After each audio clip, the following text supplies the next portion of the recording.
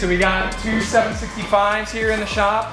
The orange one, we're doing bumper to bumper clear bra on the whole thing, along with some window tint and a ceramic coating.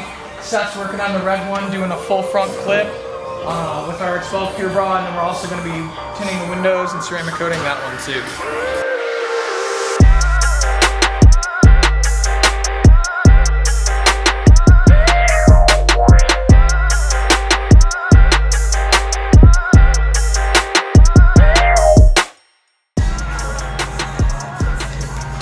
So right now I'm weeding the clear bra for the McLaren 765 over there. So it basically starts off as a full sheet like this, gets plotted out, and you come in here and weed it is what we call it.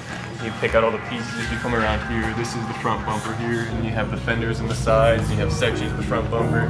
It's pretty cool stuff, but